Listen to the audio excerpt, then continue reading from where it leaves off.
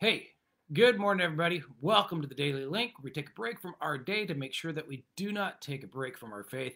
I am both very excited and a little bit frustrated today with the message that we'll be sharing together because one of the, shall I say, side effects of the lockdown is, of course, watching movies, right?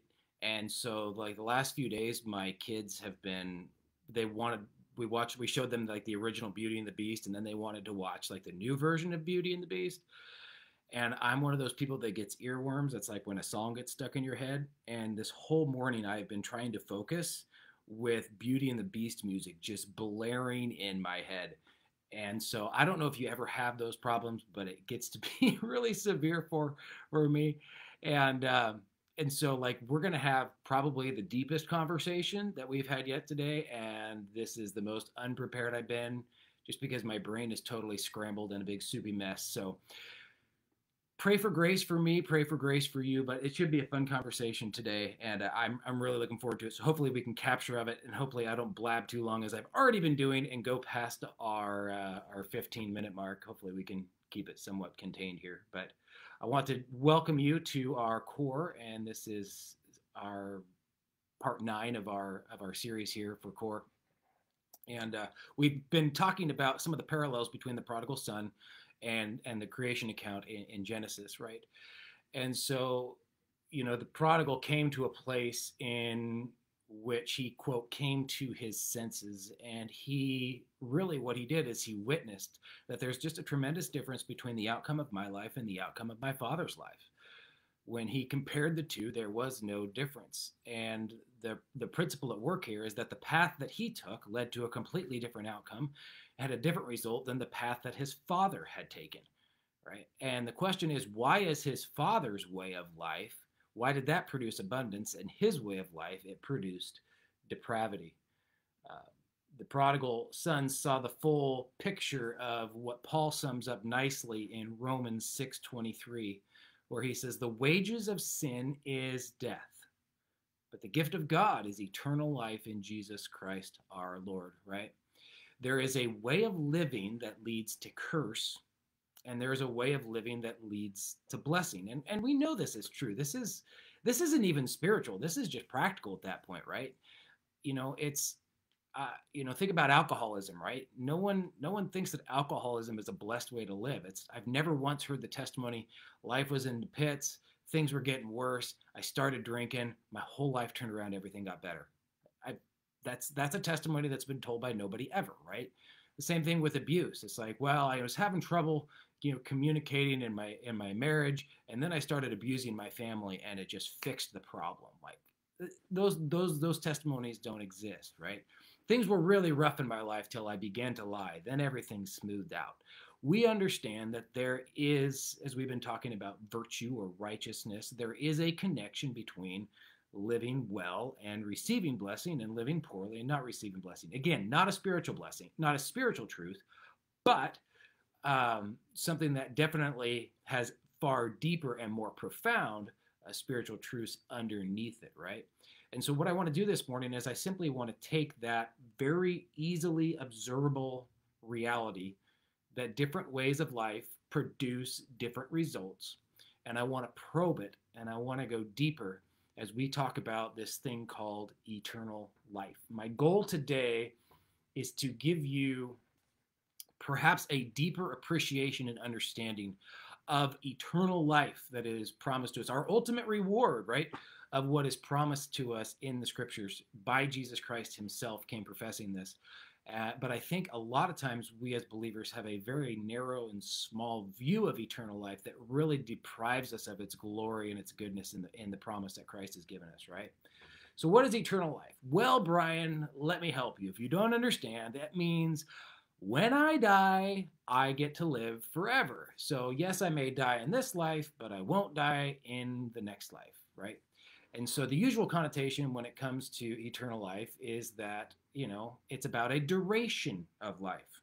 It's about time. Like, yes, this life will end, but the next one won't. We will live eternally, forever and ever, into the future. Amen. Okay?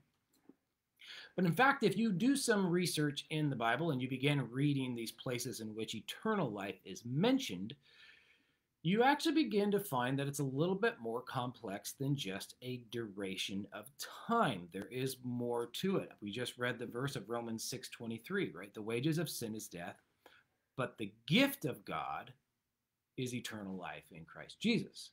So Paul says that eternal life is a gift. Of course, you know the passage John 3:16, right? God did not for God so loved the world that he gave his one only begotten son, that whosoever should believe in him shall not perish but have eternal life. It's a gift. Paul says it's a gift. It's a free gift. It's also something that we get to possess. Those two go together pretty well, right? But what about John chapter 12? When Jesus is speaking in John chapter 12, he says, I did not come speaking on my own initiative, but the Father himself sent me, and he has given me a commandment as to what to say and what to speak.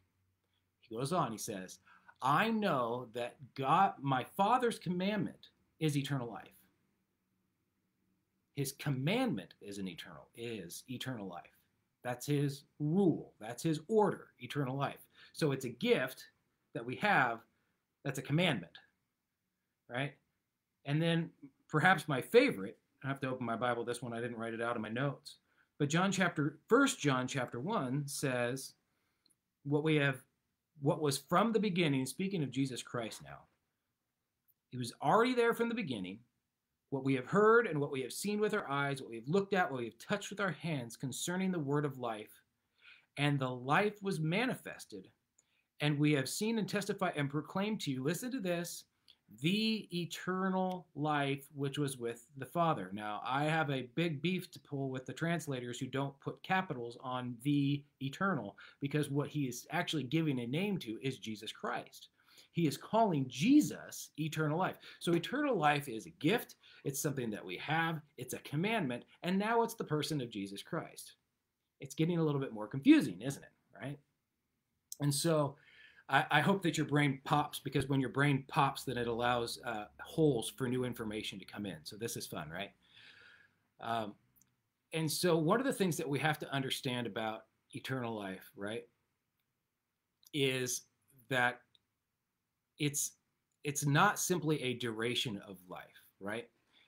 We have to start here with this word eternal, because if we say that eternal is from this point forward, then we have an inconsistency, because we call God eternal, right? And so when we say, well, God is eternal, what are we saying about God? Well, we're saying that God is without beginning or end.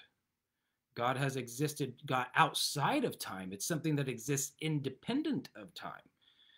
And so when we have this, so when Jesus then ascribes the same word to life, right, he's not talking about something that simply doesn't end. He's talking about something that has gone on and has been going on. There is a life that has been being manifested and lived since completely outside of time, before time and after time exists.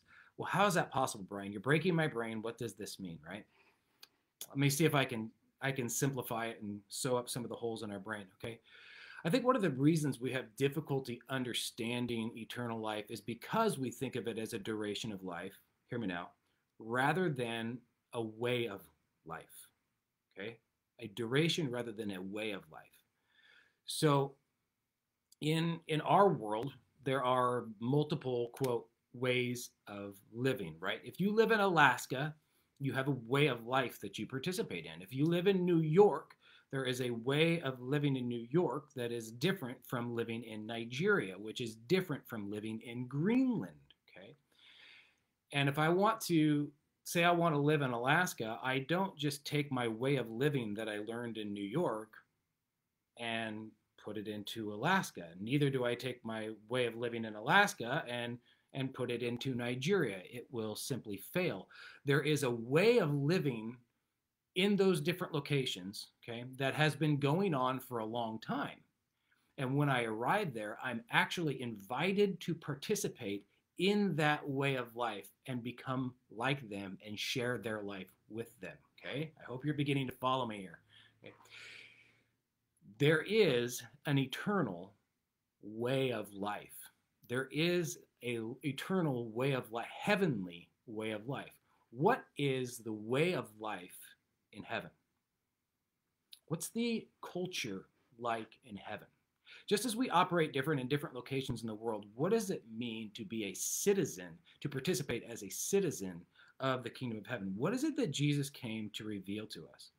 In John chapter 17, when Jesus is pretty much wrapping up his earthly ministry, he's praying to his Father, and this is his prayer for those that are coming after him. And Jesus reveals to us that this is his goal, this is his aim. He says, verse 22, chapter 17, he says, "The glory which you have given me, I have given them." Think about the relationship that existed and has existed outside of time for all of eternity past between the Father and the Son. Okay? He says, "The glory which you have given me, I have given them, that they may be one just as we are one. I and them, you and me, that they may be perfected in unity, that the world may know that you have sent me and loved them, even as you have loved me. So, Father, I desire that they may also, whom you have given me, that they may be where I am, so that they may see my glory, which you have given me, for you have loved me before the foundation of the world." Now, this is kind of hard to unpack as you're just listening. I encourage you to just read this and thumb through it, because what Jesus is saying is that there is a relationship and a glory that we share together as Father and Son in heaven. And I have come that they may see it and that they may be involved and invited into this same way of life, this same way of love that we share. I have come to reveal the heart of the Father. I've come to reveal the Son. At the beginning of the prayer, if you want to jump back, this isn't in my notes, but verse 17 or chapter 17, he says, "Father, the hour has come. Glorify your Son, that your Son may glorify you, even as you have given him authority over all flesh, that to all whom you have given him, he may give eternal life." Okay, he's sharing. God sent his Son into the world to share the life that he and the Father have had for all of eternity. Okay? He says, "This is eternal life, that they may know you, the only true God, and Jesus Christ, whom you have sent." So he says, "So I have come and I have glorified you on earth, accomplishing the work which you have given me to do, to reveal the heavenly way of life." Okay? "And now, Father, I ask that you glorify me with yourself, with the glory we had before the world was." Okay? And so I want you to think about making full circle here, right? And I want you to go back to Genesis 1, 2, 3, what we've been talking about, the love of the Father. What does the Father do? The Father shares his goodness with his children. What did Jesus Christ come to do?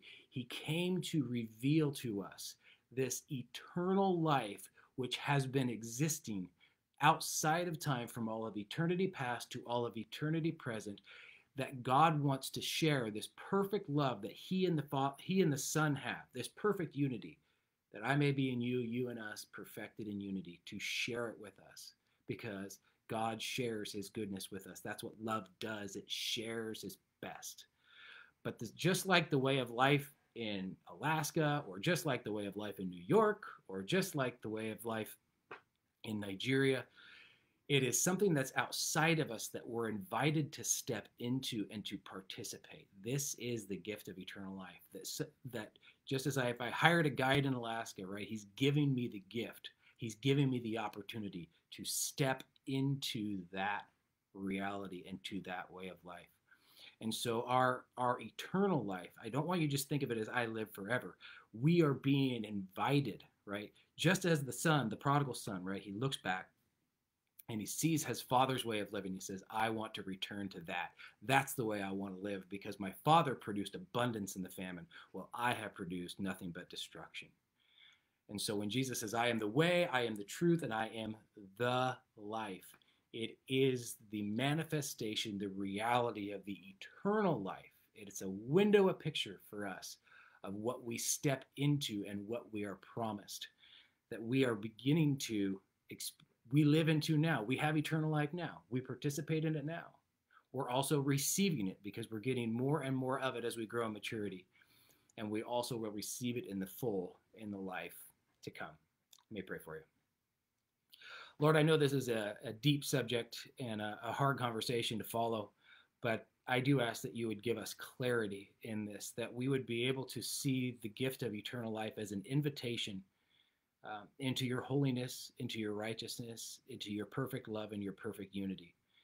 You didn't just come to keep our hearts beating and to keep our brain functioning, Lord. You didn't come to make, as the late Ravi Zacharias said so perfectly, you did not come to make bad people good. You came to make dead people live and live in you. And so, Lord, we just ask that you would give us a new understanding and a new depth and appreciation, and that even today we would be participating in this gift you have given us and are giving us and will give us, this gift of eternal life in Christ Jesus our Lord. In your Son's name we pray this. Amen. All right, everybody. We'll see you soon. Take care. Love you.